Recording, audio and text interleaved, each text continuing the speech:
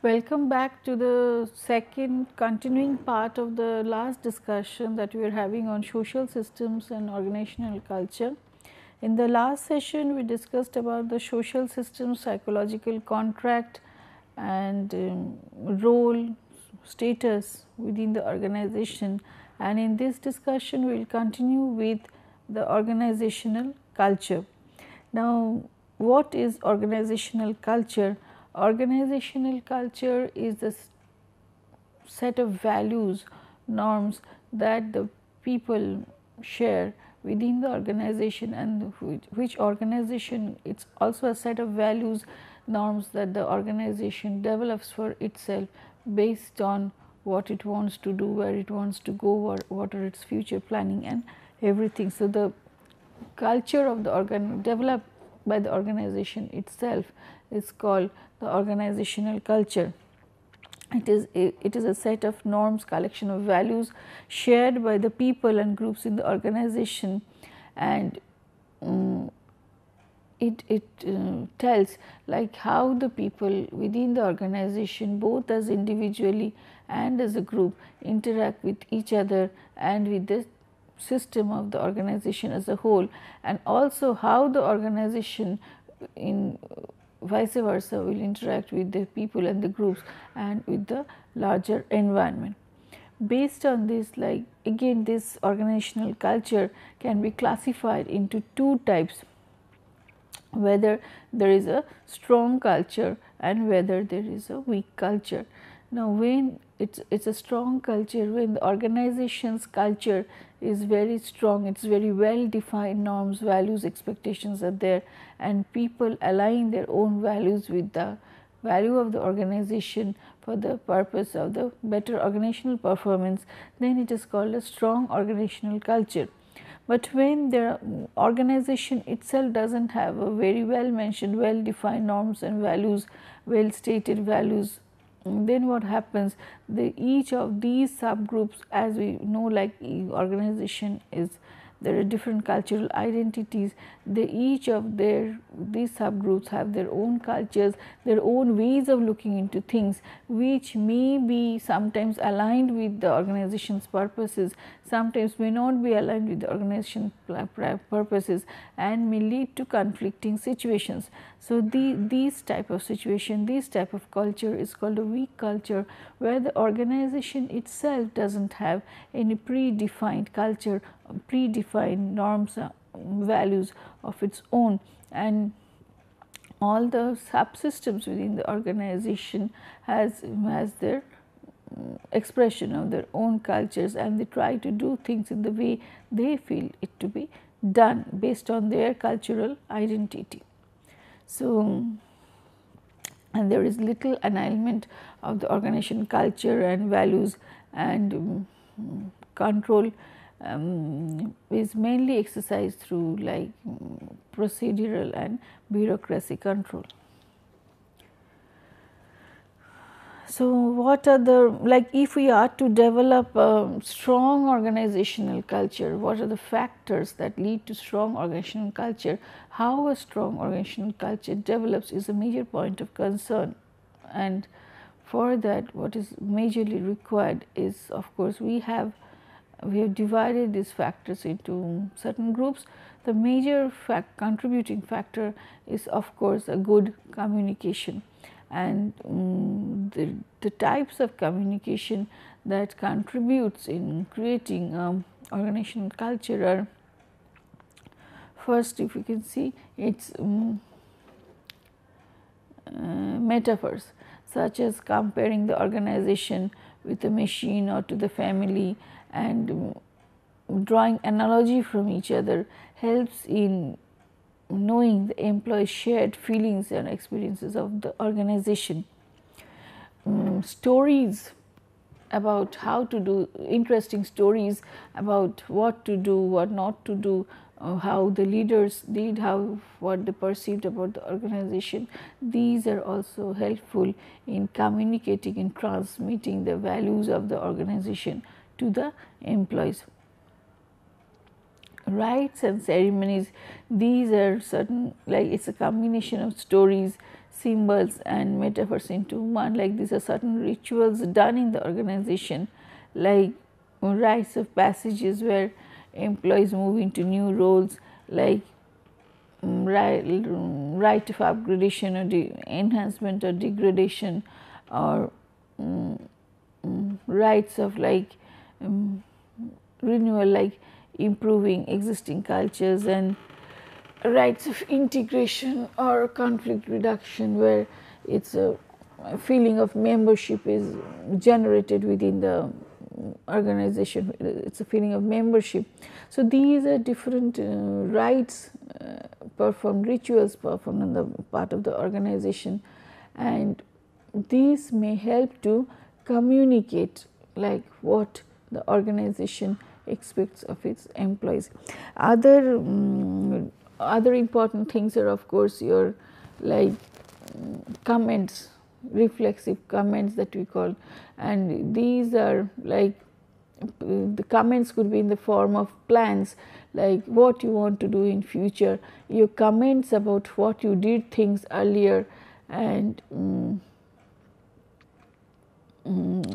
account of those things what you did, and commentaries like how you are doing thing in the present, and fantasy also, like thinking creatively maybe, and trying to explain, like trying to just telling about your thoughts, like how you want to see things in future, and it reflects the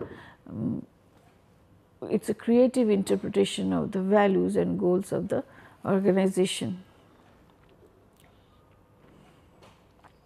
Next important thing is of course the schema, it's the knowledge structure that the person forms about the organization based on the past experiences, and it helps to interact with the new situation in a more efficient way.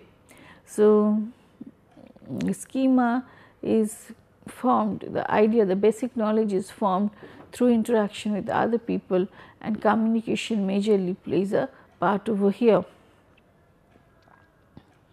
There are few important schemas listed, and first is of course the self in the organization, where it's a person's idea of themselves within the organization, like what are the personality patterns, what are the roles required, what is the behavior expected of them. This is self in organization schemata.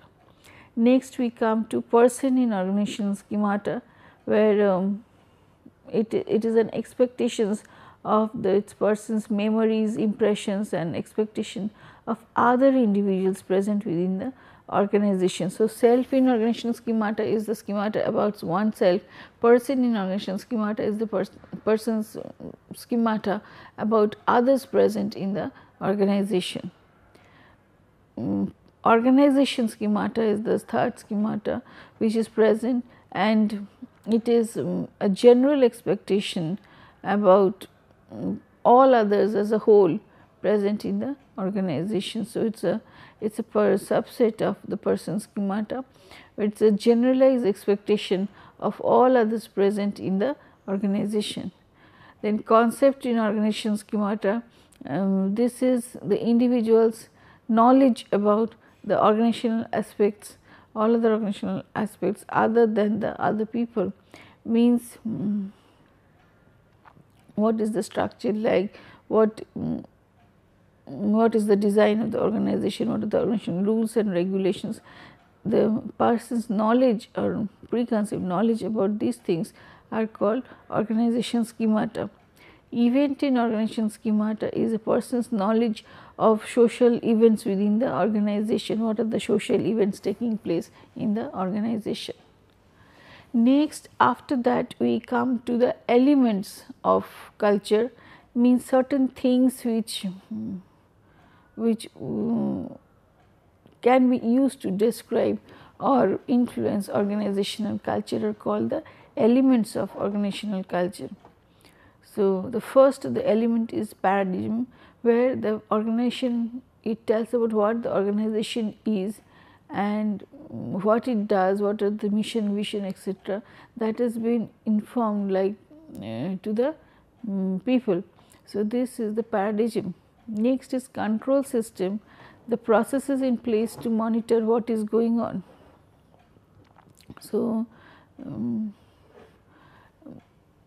when you are talking of role culture, then there will be major rule books to define more specifically the different expectations from that particular role.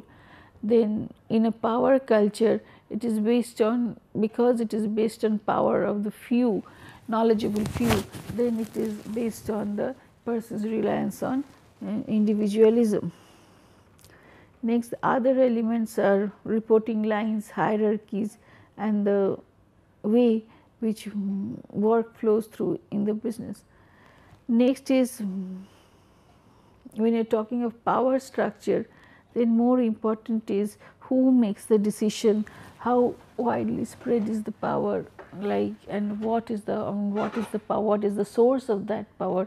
These are the major concerns of the power structure. Next important elements are of course symbols, which includes organizational logos and designs, and it is also a representation of the power in the organization, like parking spaces and all these things. Rituals and routines, sometimes certain meetings are done only because it is a routine job. So, these management of meetings, board reports, etc., because in certain cases this becomes very routine sort of things. Stories and myths is built up about people and events and convey a message about what is valued in the organization. This is very important. Storytelling is very important for the organization, and now there is a whole gamut of research going on storytelling in organization, how to make people understand what is the expectation of the organization from these employees, how the organization get to know what are the employees' expectation from the organization, as we are discussing in psychological contract, because everything cannot be well defined if you are in forms, and it is a very complex form. So, storytelling is in organization, giving examples through which will explain facts, which will tell about the expectations, what will happen if you meet the expectation, what will happen if you do not meet the expectations. All these are covered under the heading of storytelling in organization, and this is a new field of research, very interesting field of research, because it helps us to understand the complexity in the interaction, the complex factors which interact with each other for the better performance of the organization. Next, when we are coming to the typologies of organizational culture, means the different types of organizational culture present. So, there is a whole lot of classification done by different authors based on different perspectives. Different people have suggested what is an organizational culture and what are the divisions of it based on their certain research ideas. Here we will try to consider some, we can start with Hofstede, which is dependent on the national culture classification, that is how the culture of the nation, and based on his study of national influences, and he gave 5 dimensions of culture, that is the power distance and uncertainty avoidance, individual versus collectivism, masculinity versus femininity, long versus short term orientation. So, what happens, these are mainly important, these type of classification is mainly important for the organization to know the national culture of that particular nation where it is functioning, so that you can work to find out whether your organizational culture is a proper match with that organizational culture, whether it is with the national culture, and whether your culture is reflecting to certain extent the is in like it's reflecting and is in alignment with the national culture, whether it can fit into that culture or not.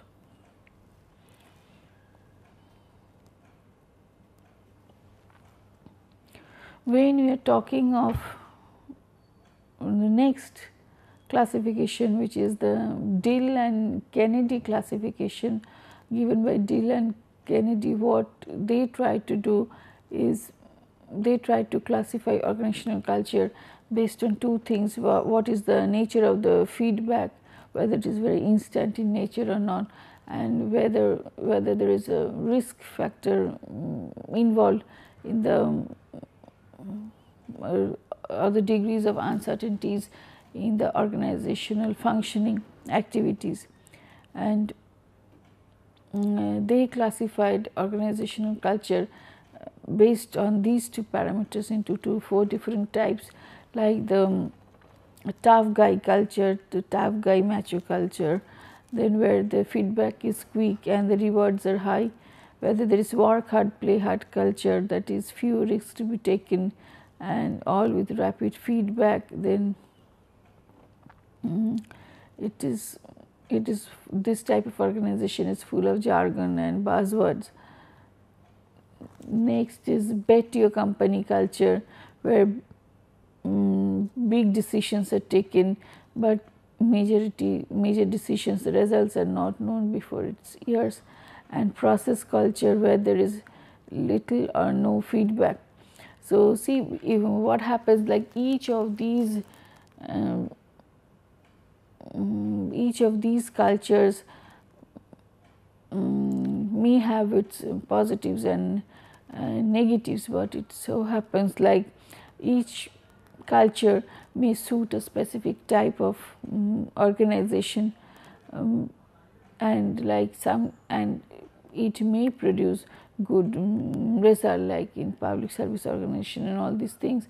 So, these type of organization culture may be suitable for those type of organizations. According to Handy, there are four types of organizational culture present, like the power culture, role culture, task culture, and person culture. If you see, this is based on the concentration, the center of concentration of power, and in that case, if you find, like in power culture, it is concentrated on very few people and a small group, and control is radiated from center. When you are talking of role culture, then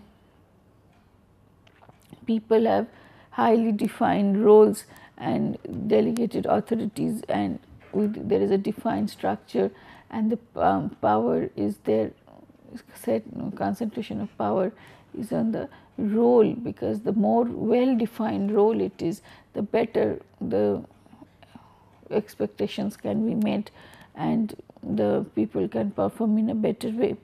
When you are talking of task culture, then what teams are formed to solve particular problems, and power derives from the expertise of the team members. So, it represents, like it also represents the matrix structure of the organization. A person culture exists where all individuals believe themselves. A person culture where individuals believe that they are superior to the organization, which is sometimes which is not good for the organization, because the individual's purpose is given more importance, individual's goal is given more importance than the organization's goal, and survival of the organization comes to be difficult. Shine gave a iceberg type of model for the organization, where it tells about like the different layers of the organization, layers which are visible, layers which are not visible, and the uppermost layer which is visible, like for the organization, for the people from outside to come and know like what is an organizational culture, is called the artifacts present in the organization, which is observed through the status symbols present, the facilities presented, furnishing, rewards, recognition, certain visible facts, certain which tells about like which shows how people interact with each other, how the people are dressing. These facts, visible interaction, slogans, mission statements, all these things tells us about the what is the nature of the organization, what is the culture of the organization. These are called artifacts, means things present in the upper, just visible upper layer, and people try to guess about the culture by noticing all these factors.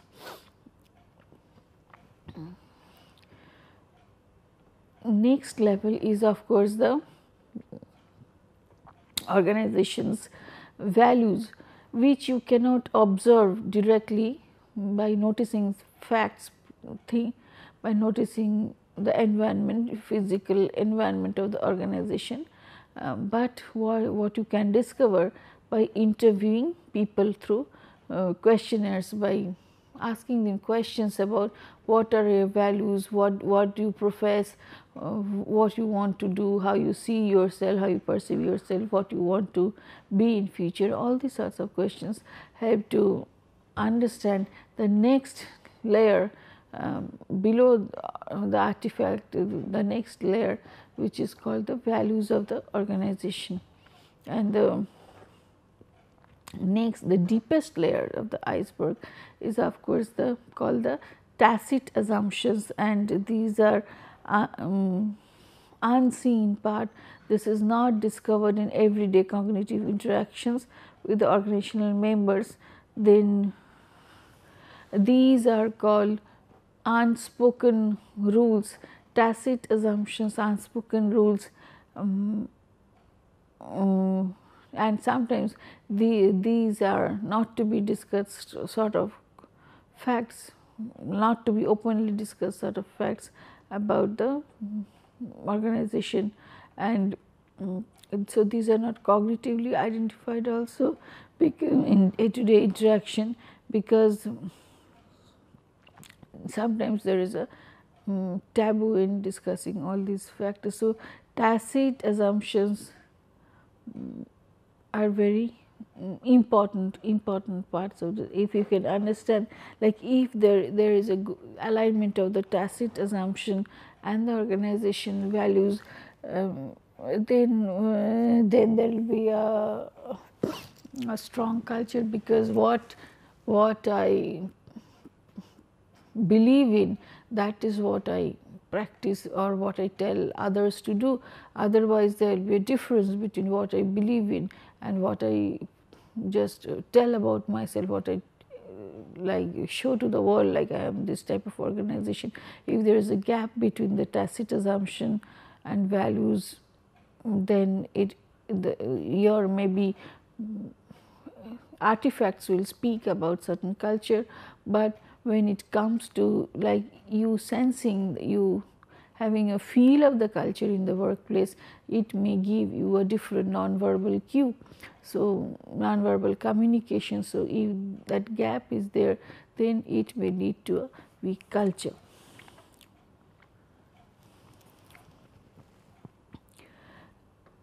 Arthur Carmezi, he tried to classify organization based on different categories. Now, first is of course the blame culture, where people try to blame each other.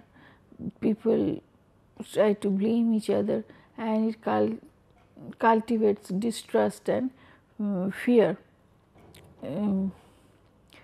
Because and it leads to nowhere, because it is no new idea is generated, no new personal initiative is taken because people do not want to take risk over here. So, what happens because they do not want to be blamed for the efforts that they have taken. Multi-directional culture is, this culture cultivates minimized cross-department communication and cooperation. So, if this happens, then what happens, each department is critical of the other department, and that there is a lack of alignment between the input of one department and the output of the other department. So, if that is no link in the system, in the fact, like one department may act in contra with the purpose of the other department, then sometimes it may lead to organizational inefficiency. Leave and let live culture, then it mentions a sort of stagnation. It mentions a sort of stagnation and lack of creativity. I will go in the way that I am like.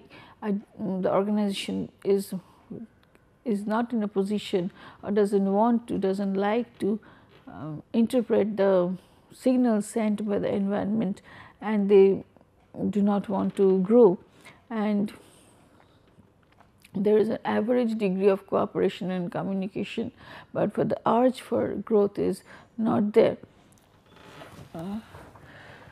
People have developed their personal relationships and decided like to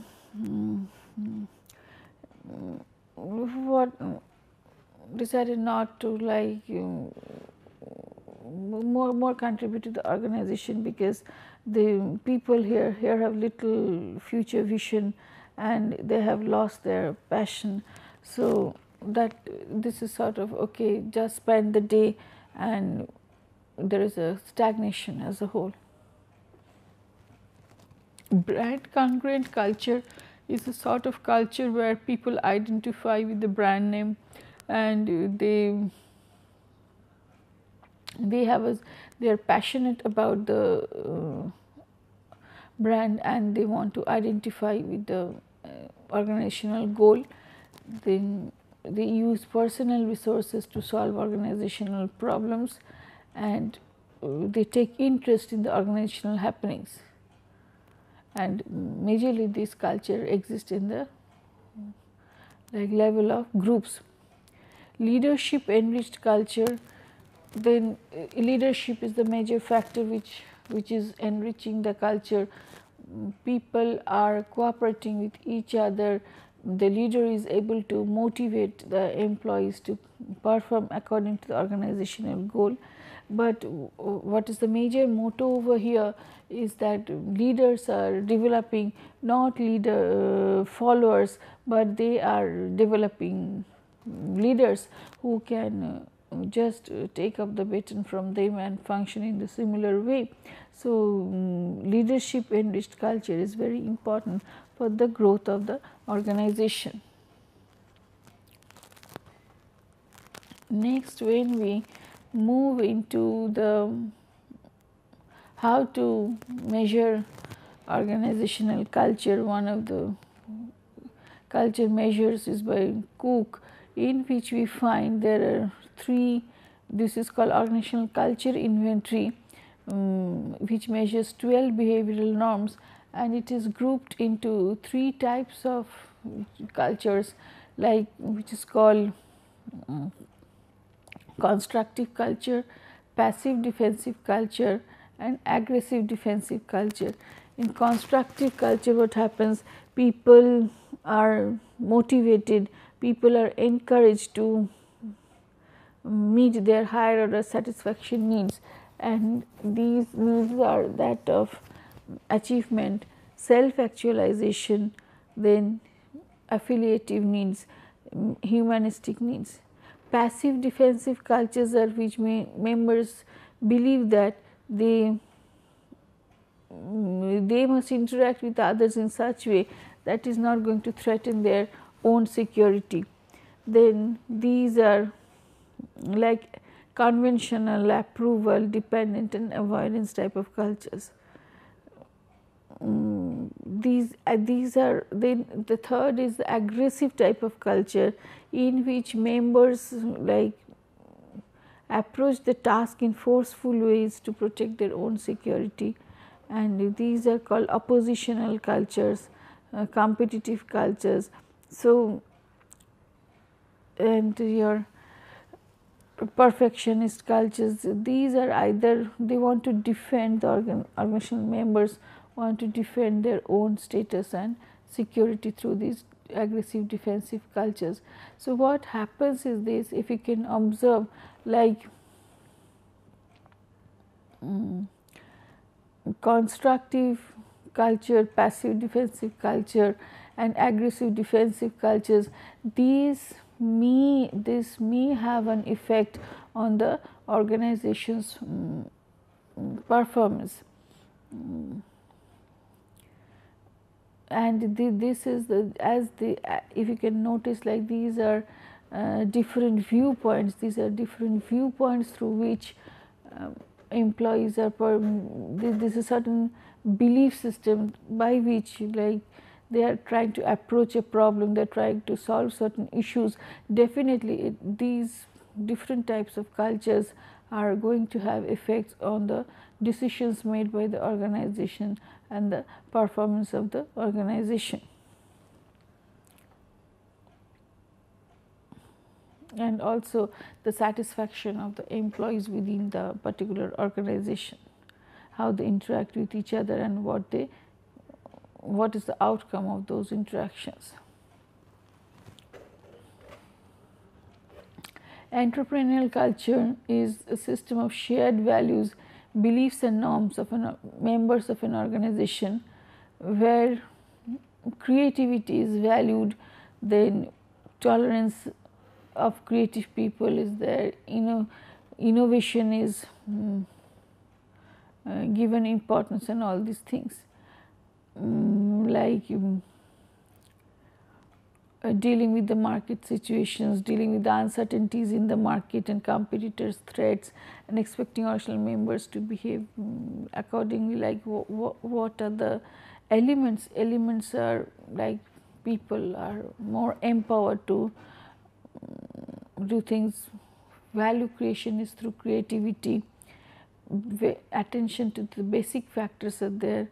Then there is a freedom. As you can see, like freedom to grow and fail is a major, like defining, maybe the defining part of this culture, and emphasis on the future. So these are the very key points beyond like commitment and personal responsibility. All these things are important, but freedom to grow and fail is one of the important issues in the entrepreneurial culture. Next, like when you are talking, when you are discussing organizational culture, like culture needs to be transmitted from one employee to the other employee, or from one group to the other group, and the process which is responsible for it, it's called the organizational socialization process, and it has 3 stages. First one is the stage of pre-arrival stage, and next is the encounter stage, and third is the metamorphosis stage. So, organization, if you see, the pre-arrival stage is a stage, it is a period of learning in the socialization process that occurs before a new employee joins the organization. Now, how this happens, like if you want to see, like the organizational socialization starts only after the employee joins the organization, then maybe it is not the correct approach to look into the process of organizational socializing, because socializing, this learning starts from the employee side also before that employee joins the organization, through different searches made by that employee about the organization. to find out whether there is alignment between the purpose and the goal of the employee with that of the organization. And if that is there, it provides a good feeling and provides a platform for the individual to accept the values, norms of the organization after he joins the organization in reality. Encounter stage is the stage in the socialization process in which a new employee sees what the organization is really like. And so, you may have in the pre-arrival stage many like very flowery ideas about the organization, many over expectations about the organization. But when you come and join the organization, you find like sometimes expectations are not matching, because then this is what is reality and what was projected as reality. There is a gap between these two things. Metamorphosis stage is a stage in the socialization process in which a new employee changes and adjusts to the work group and organization. So, this is a very crucial stage in the socialization process, like when there is a strong culture in the organization and the employee due to various reasons wants to stay within the organization, then that person has to change, accept, adapt to certain things, certain values of the organization, and sometimes there could be a conflict between the personal values and the organizational values as expressed, and then this person has to balance between these two things, like what to give to priority to the personal values that the person has cherished for life or the organizational values. And then he has to decide for himself like what he is going to do.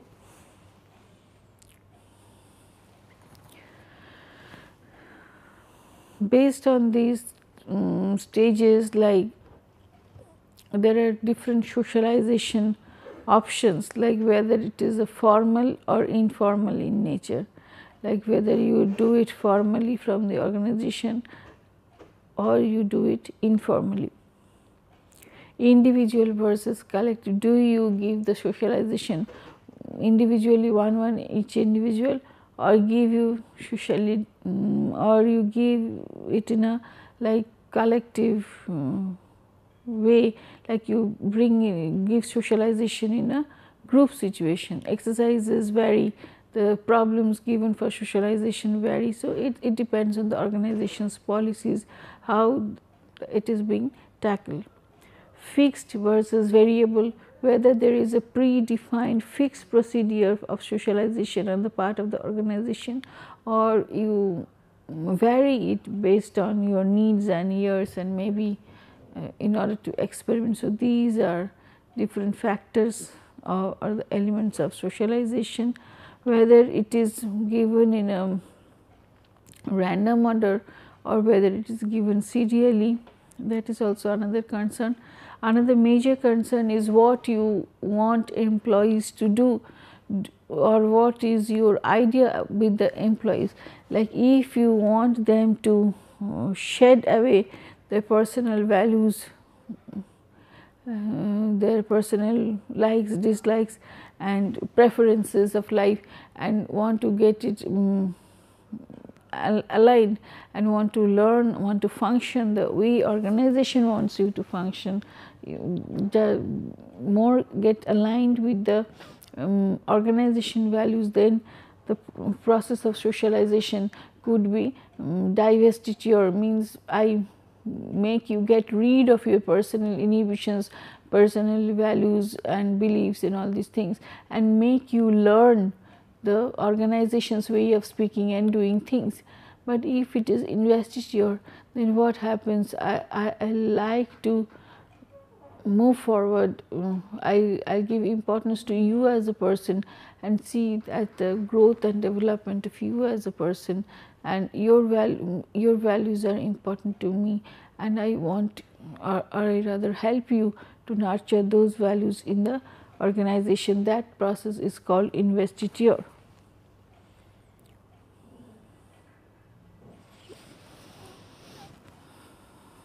Effective socialization, like when you have done your socialization, then how do you know like whether you have done an effective socialization or not? It depends on like what feedback do you get, based on what are the things that you learned in socialization. Feedback regarding like what was the content, what was expected of you to do. So feedback regarding those things are very important, and these four, there are four like categories to it. One is the first is the organizational values. What was it? What was the goal? What was the culture? Was it clearly defined or not? Next is work group values, norms and friendships.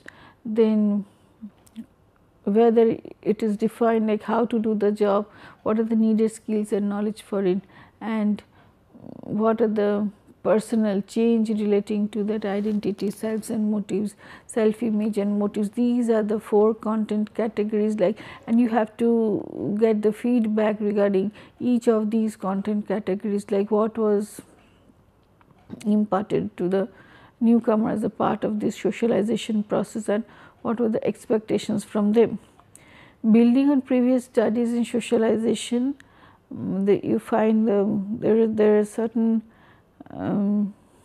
things which tells like effectiveness in socialization will, if you try to evaluate it, you will find like whether there is a people have developed a task mastery, then whether they have accepted and knowledge have developed about the organization's culture, and whether there is a role clarity, then whether they are going for some personal learning about the organization and the job they're supposed to do, and whether they are functioning within the work group.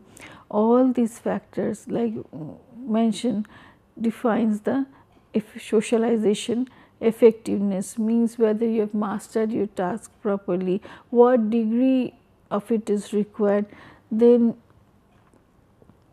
whether you have accepted organization's culture will again define the strong culture and weak culture, what is the personal learning occurring from these things, whether the role clarity is being developed or not will define the effectiveness of the socialization process. Creating now in this whole thing, in the whole exercise of organizational socialization, organizational culture, ways of defining culture, one thing is very important is creating an ethical organizational culture. So, it is very important to take a review of the organizational processes which are there, management practices which are there for developing our culture and give socialization processes, etc. And you have to find out whether the management practices are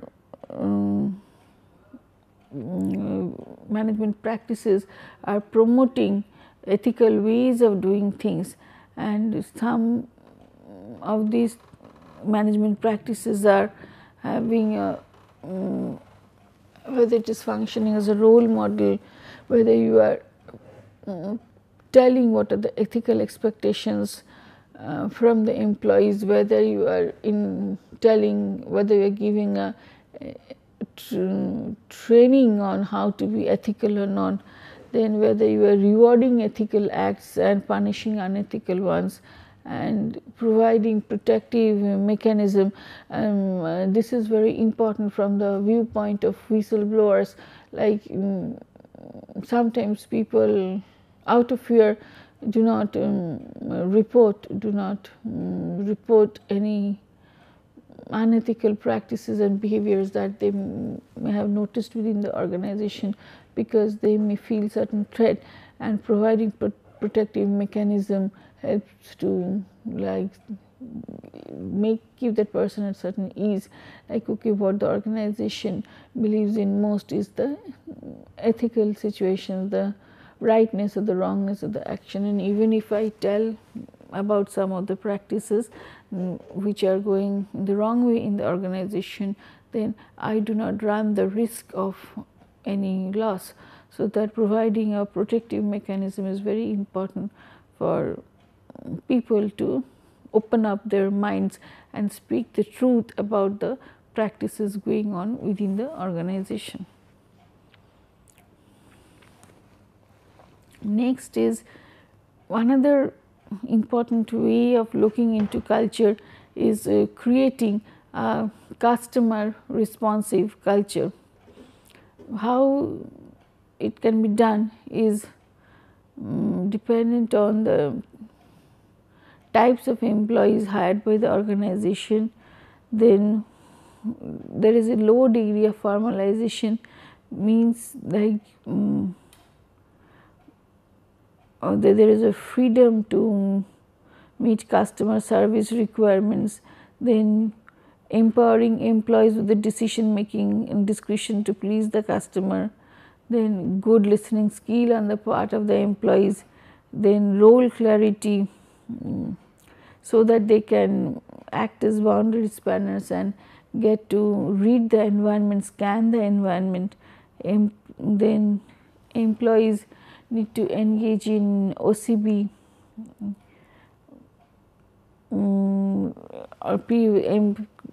means they love the organization and can go some miles extra for the better functioning of the organization.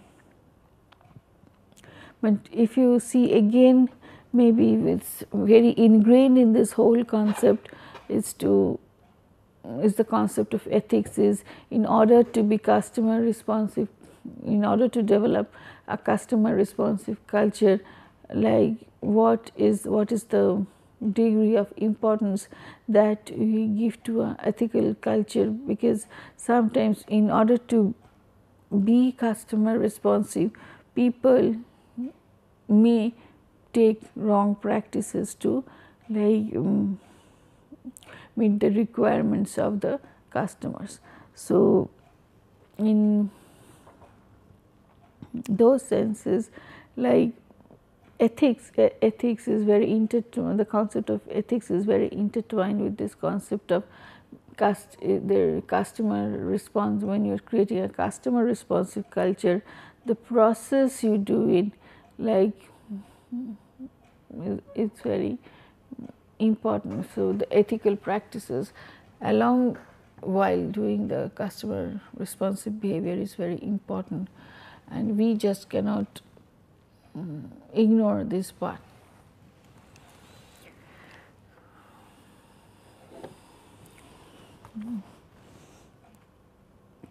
What are the related managerial actions required is selection of new employees with personality and attitude consistent with high service orientation, train and socialize current employees to be more customer focused, change organizational structure to give employees more control, empower employees to make decisions about their jobs, conduct performance appraisals based on customer focused employee behaviors, provide ongoing recognition for employees who make special efforts to please customers. Now, provide ongoing recognition for employees who make special efforts to please customers. Again, at this point we have to take into consideration like what degree of effort should be rewarded, what is the domain, the purview. I mean, where it falls, like what degree of special effort that the person and the employees take to please the customer, like what is important to get the business, what is the ultimate focus of the organization, like to get the business anyhow, or the way that you take to get the business. So somewhere decisional dilemmas will come, and focus on ethics will help to solve these dilemmas. Spirituality in organizational culture, like workplace spirituality is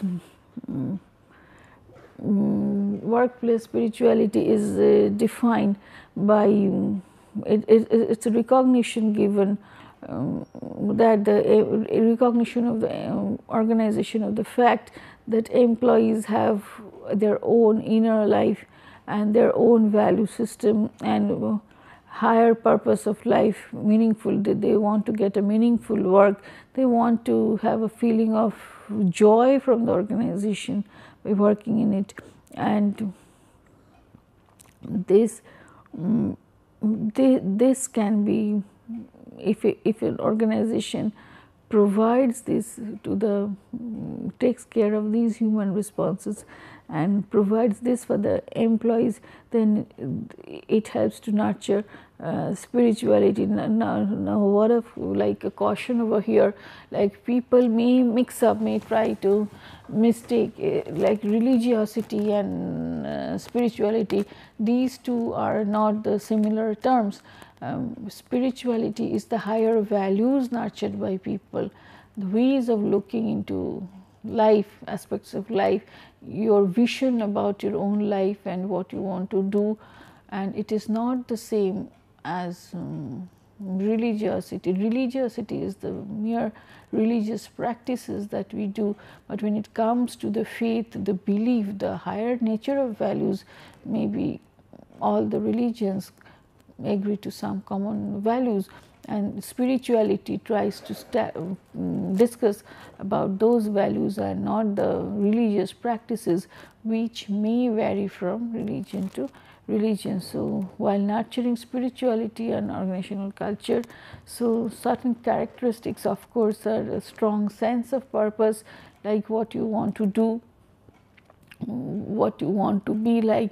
Then focus on individual development is very important. Trust and openness, like unconditional love and trust for the employees is very important. Employee empowerment is important.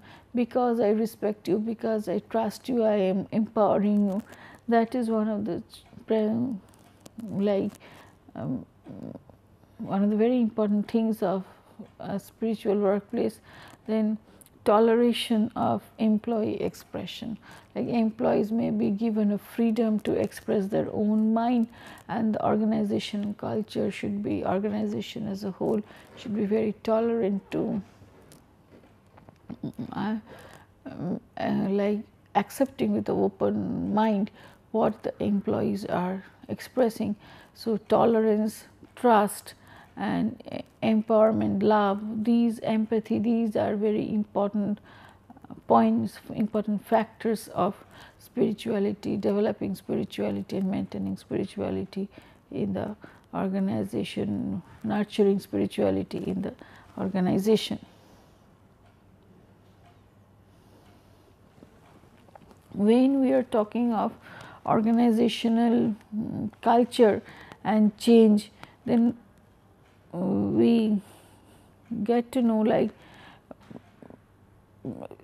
changing of organizational culture is sometimes necessary. Sometimes necessary while you are trying to make a change in your business, or you are making a shift in all these things. So what is required is formulating a vision, strategic vision, like what you want to do, and display, because culture mainly talks of organizational vision. It should be top driven.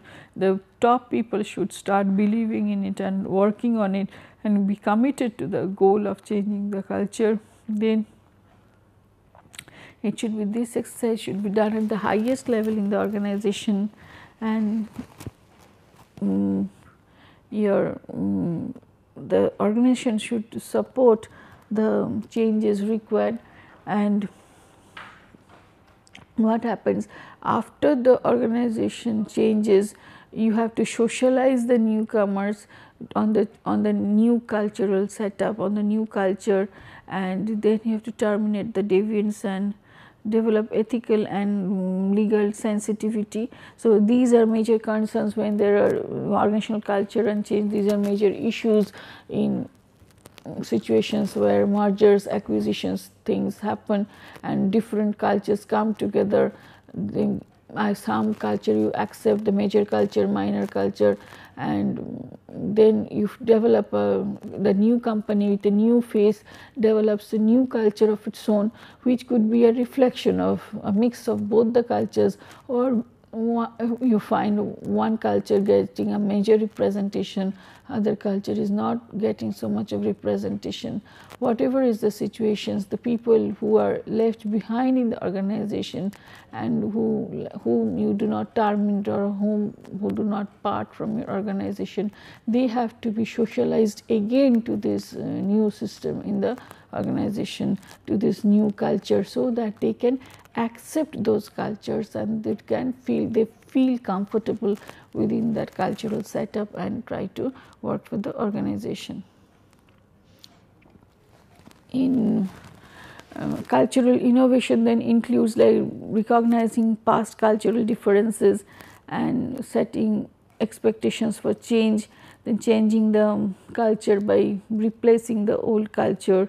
And so, it is a very important task to review whether your culture is still functioning, whether it is effective, whether it is leading to performance or not. Having a culture and sitting like complacent is not going to help you. In reality, the constant check, constant monitoring is required whether this culture is well, it is very timely, whether it is required at the present way of functioning, present business that we are doing, whether our culture is facilitating that or not.